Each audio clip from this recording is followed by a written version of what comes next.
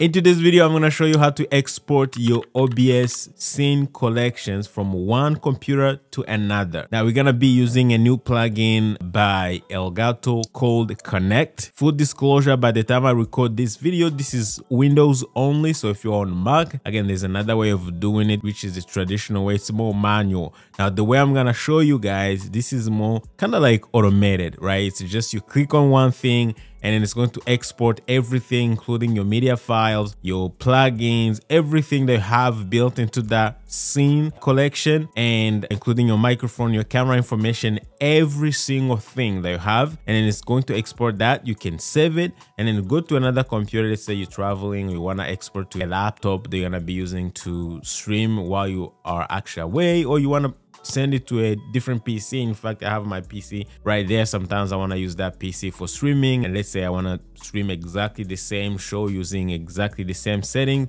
I can actually export that to maybe a USB key and go open the same scene collections on a different computer. So that's possible, and let's not take much time. Let's get actually into it. What's going on, guys? My name is Sam. You're watching our production tips and tools helping you master live streaming. So first of all, we're gonna get the plugin, and to get it, you wanna go to elgato.com/marketplace. You know, they have some other things in there, but I'm gonna leave a link down below. But you can go to Elgato Marketplace. You can just type it in Google and it's gonna show up, and you can search for Marketplace Connect. Now, this is originally made for what Elgato calls the makers, people who sell presets and scene collections for OBS on the Elgato Marketplace. You can do this if you want to sell your own presets or your own scene collections to the Elgato Marketplace.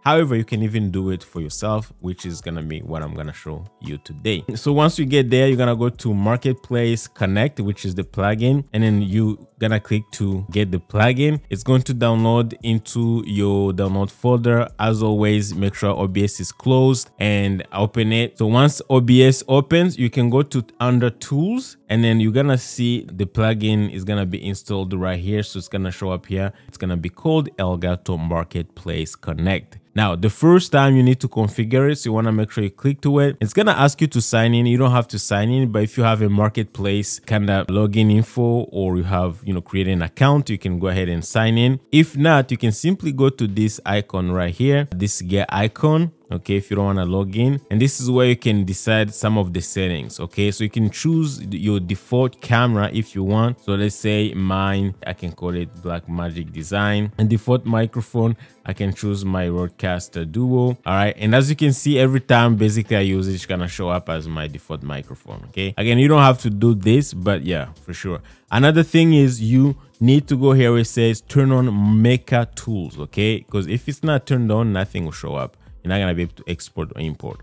So we want to make sure you click this thing and make sure you check and then hit save. Okay, so now once you're done, we can close it. If I go back to tools, usually you should be able to see these two options. The first one is called Export Maker Scene Collection, and the other one is called Import Maker Scene Collection. So one is for you to export your scene collections, the other one is for you to import scene collections that were made by Maker. Okay, again, it makes the process easier. There's always a way you can always export your scene collection by using this button under scene collection. But the only problem is when you export using the actual traditional OBS way, it does not export your media files. So if you have like some videos playing back, some cameras, even plugins, you won't even be able to save plugins. The presets will be saved, but when you install on another computer, you will need to know which plugins exactly that you use. So to make sure you download them first, but you also need to relink all the media files that you actually needed, it could be a long process. I mean, it's doable, but you have to be extra careful. But with this one, everything is included. I'm gonna show you how cool it is. Okay, so right now I'm gonna do a quick demo for you guys. As you can see, I have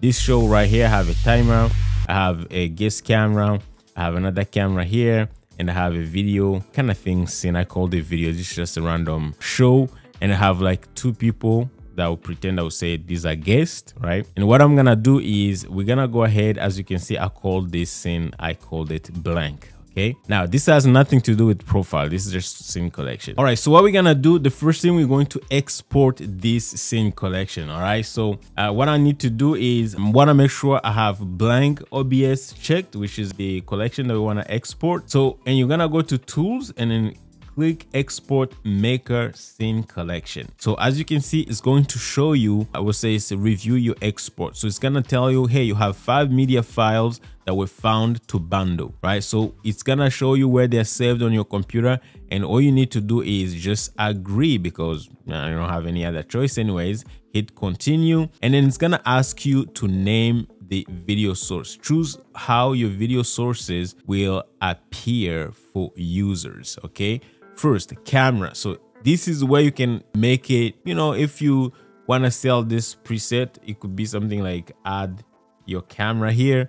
But if it's just for you, you can just call it, may say main camera. They say you have multiple cameras, so we can call it main camera, for example. Okay, again, you can call it whatever you want. Now, this is another part that's really cool. It's gonna ask you to add required plugins. So in this preset, I know specifically that I use advanced mask plugin. Basically, it's gonna show you some of the plugins that you have installed on your computer.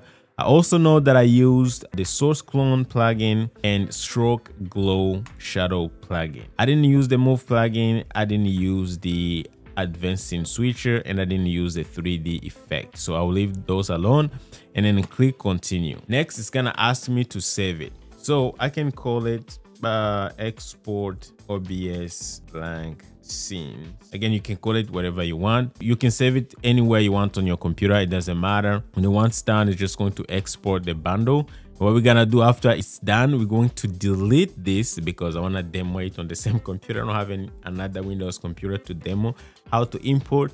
But yeah, we're going to delete it, and then I'm going to re-import in here so you guys can see the process. All right, now it's done. As you can see, it's completed. And then what I'm gonna do, I'm gonna go here. As you can see, it's still selected, and I'm gonna click remove, and we're gonna get rid of it. So now we have everything exported. What we're gonna do is we're going to now import back the scene collection. Now we're not gonna use the scene collection. We're gonna go back to tools, and then pretending this was a different computer, and then we're gonna go to import maker scene collection. We're gonna click to that, and then once we go there, we're gonna go where we actually saved our clips, our scene collection here, which is under download, and it's gonna show up here, export OBS blank scenes. This is the one that we actually exported. Open it, click to it, and it's gonna start loading the scene collection. This may take time depending on how much video files and things I have included in there. As you can see, it's not gonna prompt me for the plugins because, again, I already have the plugins installed. It's gonna ask you to name it, so we're gonna name it blank OBS, and then click continue. Now you're gonna choose your camera here. As you can see, it's gonna ask me to name the camera. So you want you to make sure you choose a camera, because the camera name may be different, maybe using a different capture card on the other computer they're gonna be installing this scene collection on. Now we're gonna go ahead, microphone. Again, you go ahead and choose your main microphone and click continue, and boom. And as you can see, everything has been installed right now. As you can see, again, my first scene, which is my timer, guest camera, which is this scene right here, and then guest camera with no filters. And then I got my video scene, which was, 2 windows with 2 people. And I got all my microphone, even my cameras. If I go to this scene right here and I hide the main, you can see that my camera is there. So everything really is there, and it's working fine. My plugins and everything are all applied, and the media files, guys, remember, all these are videos that are actually playing back in loops. Everything has been imported at the same time, and just the show looks the way it was. So this is super helpful, guys. If you have a show that have built-in OBS and you want to send it to a different computer, this will be a game changer. All right, guys, if you're getting value from this video, make sure you hit that subscribe button. But other than that, guys, Elgato also released another cool feature that will allow you to have a virtual stream deck. On the top of having your actual physical stream deck, you can have a stream deck on your screen where you can actually switch scenes, control basically your OBS or any other thing that you need to control with the stream deck. But the only difference is gonna be virtual, so it's gonna be on your screen, and they gave you, like, I would say, unlimited buttons when it comes to those virtual stream decks. So if you want to know how that works, because it's really cool, you want to make sure you check out the video that I made showing you how actually it works and how to install it. So go ahead, check it out, and I'm sure you're gonna love it. All right, guys, take care.